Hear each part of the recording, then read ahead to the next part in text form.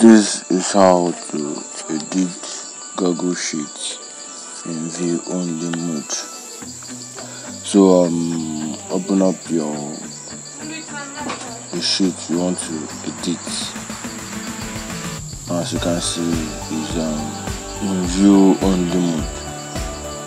So you cannot edit, you cannot write anything.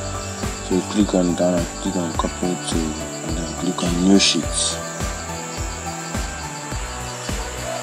Once done, open Spreadsheet.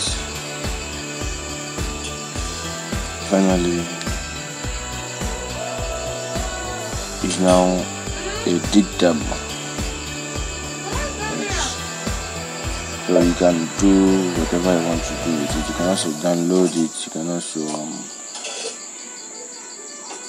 rename the spreadsheet to suit whatever you want to do with it.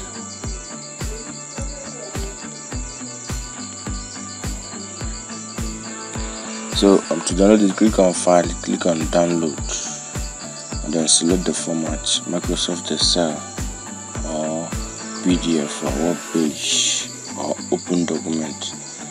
I'm going with Microsoft Excel. Let's click on Save File, click on OK. Download it.